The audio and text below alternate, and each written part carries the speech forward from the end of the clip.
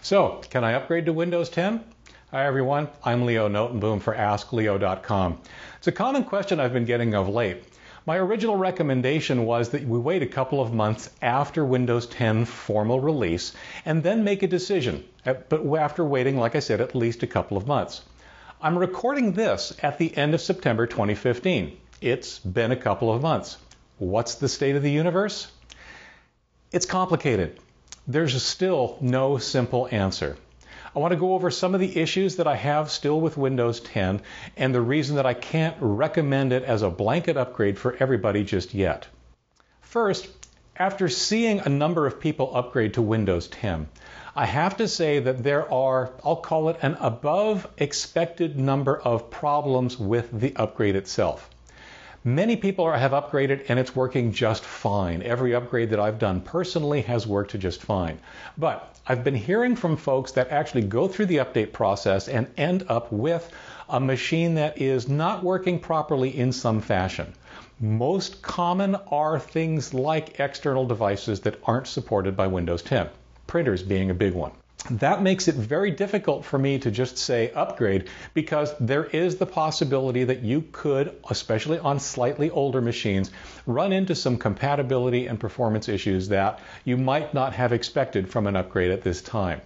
My expectation was that Windows 10 was going to be very similar to Windows 8.1 in terms of compatibility and support, and that turns out to be slightly less than true. Just not quite as true, not quite the same as Windows 8.1 as I was expecting, and that's unfortunate. The other big issue that's come up since Windows 10 was released is, of course, the whole issue relating to privacy.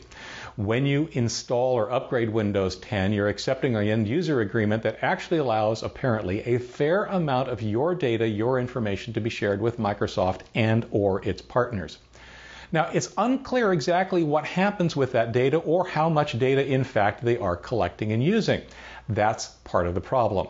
Now, I've posted a couple of articles on installing Windows 10 and adjusting the privacy settings at that time, and also going back in and adjusting the privacy settings on an existing installation of Windows 10. Unfortunately, the overall sense is that we're still not 100% certain exactly what Microsoft is doing with this, and they aren't necessarily being clear.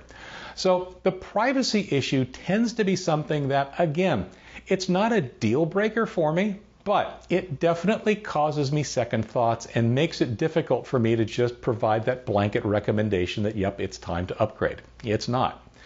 So privacy in general is something that you're going to have to weigh when the time comes to upgrade to Windows 10. I will say that there are issues apparently with both Windows 7 and Windows 8 where some of the privacy changes that have happened for Windows 10 are being implemented in Windows 7 and Windows 8.1 updates. So that may not be something that you can avoid simply by avoiding Windows 10. But the point is that there is a large issue here, and what I really want is for Microsoft to do two things. One, come clean. Be clear. Tell us what information they're sharing, why they're sharing it, what they're doing with it. Just be open about the process. And second, give us more control. We have a lot of user interface that is dedicated to privacy. That's fantastic. I really appreciate that.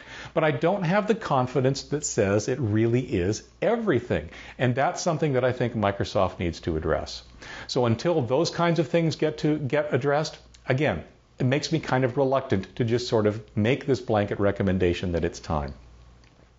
The third issue doesn't really have so much to do with Windows 10 functionality as it does with Microsoft's tactics. And that is that if you're running Windows 7 or you're running Windows 8.1, it is very possible that Windows 10 has already been downloaded to your machine, whether or not you asked for it. Now, like I said, that has nothing to do with Windows 10's functionality, whether it will work for you, whether it's going to be compatible with your hardware, and so on. Unfortunately, it speaks to Microsoft's tactics. They really, really want everyone to install Windows 10. I kind of sort of get that, but I really, really resent the huge download, the disk space that's taken up, the amount of bandwidth that's been taken up to make that happen in order for them to push Windows 10 as hard as they possibly can. That adds to my reluctance to make this blanket recommendation that it's time to upgrade. It has nothing to do with Windows 10's functionality. This really does have to do more with Microsoft's tactics that I find rather frustrating. So what's the bottom line recommendation?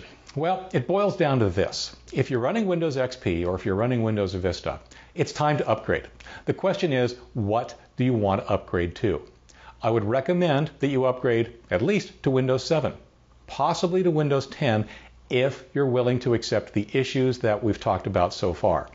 The thing you must do, regardless, especially since these are older machines typically running XP or Vista, is you must back up your machine. And I don't just mean back up your data, I mean a complete image backup of the machine, so that after upgrading to Windows 10, if you decide that that upgrade has failed for you, that it's not working for you, that there's something wrong with it, or just something you don't like, you can restore that image backup and go back to exactly where you were before you tried the upgrade. So, XP and Vista users, yeah, it's starting to get time to think about upgrading. It's just not clear to what. Now, if you're running Windows 7 or if you're running Windows 8.1 and you're quote-unquote happy, then I'd recommend staying exactly where you are right now. Don't fix something that isn't broken. If Windows 7 and Windows 8.1 are working well for you, keep on keeping on. They're both supported, they're both good operating systems, and they will be supported for some time to come. There's no rush to go to Windows 10 if you're in that situation. Now, if you're unhappy with 8.1, then obviously you can go either way. You can downgrade to 7 or you can upgrade to 10. If you're going to do that, I recommend to try the upgrade to 10. And my admonition to backup applies here as well. Make sure you take that image backup first so that if you get to Windows 10 and you find that it doesn't solve your pet problems with Windows 8.1 or it's not compatible with your hardware, you've got the opportunity to easily revert back to what you had before and you're no worse off. So, for everybody else, when can we upgrade to Windows 10? Well, again, there's no rush. There really is no rush. If what you have is working for you, then I actually don't recommend upgrading at all. I don't recommend doing it anytime soon. There's just no reason. Now, in July, the free offer for a Windows 10 upgrade goes away. So at a minimum, we'll talk again in July of 2016. And at that point, we can make the decision as to whether or not that free upgrade is something that you want to take advantage of or you want to postpone. There are ways and techniques that we'll talk about when that time comes. My guess is the landscape's going to change a little bit between now and then, and they may even have more incentives, more offers that we can take advantage of for the folks that have delayed installing Windows 10 until that time. Again, if you just can't wait, take a backup first, by all means. Now, to put a time frame, to put a more concrete time frame on it, like I said, there's no need to rush. You can certainly wait until July. But what if you want to upgrade? What if you really do intend to upgrade, but just want to do it at a more reasonable, more stable time than today? My original recommendation was based on waiting for 2 months after Windows 10's formal release. Well, that's right about now, and I can't make that recommendation. I just can't. So I'm going to push it out 2 more months. In other words, now towards the end of November 2015, it'll be time to reevaluate whether or not Windows 10 makes sense for the majority to upgrade to.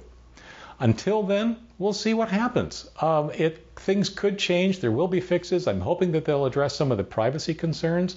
I'm not convinced that they will. But at a minimum, if things get more stable, then sure, we'll talk about whether or not at the end of November it becomes the right time to do so.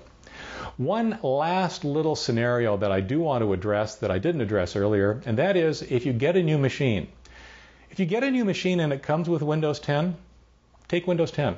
It really is a fine operating system, particularly on new hardware where you know that it's compatible with everything you're getting.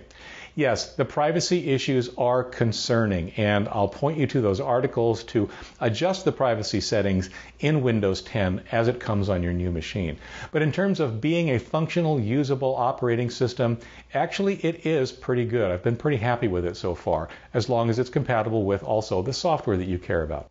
So, what's your experience with Windows 10? Have you used it yet? Have you installed it yet? How was the install process? Did it work for you? Are you happy with Windows 10? Did it fail for you? How did it fail and what did you do? What are your plans? You're going to wait for November? You're going to wait for July? You're going to switch to Linux?